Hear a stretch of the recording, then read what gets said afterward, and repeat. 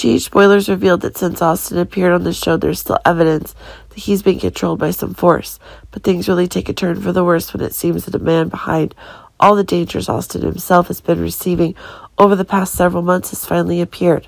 Austin's return to Port Charles has been a monumental journey, and it can be seen that his own trade-off to a diabolical bargain is certainly one that cannot be denied.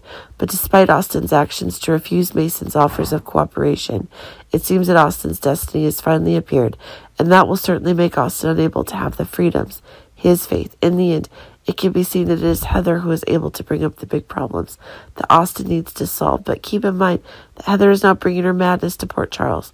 Of course, Mason was still extremely cruel, but really for Austin, those problems were limited to threats.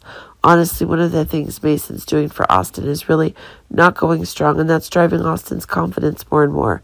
But for Heather, it's certain that there will be different issues, as Heather's brutality is increasingly revealed, and it's certain that Austin will be the one under great pressure. Heather will soon be released from the police's control under a deal with Scott. That is, opening one of the new crazy villains to be released. But it seems that one of the more special things will happen when Heather's plans are sure to attract more advantages that Austin himself has. Keep in mind that Heather's goal is to claim rights for her son Franco and to make sure Liz is on top.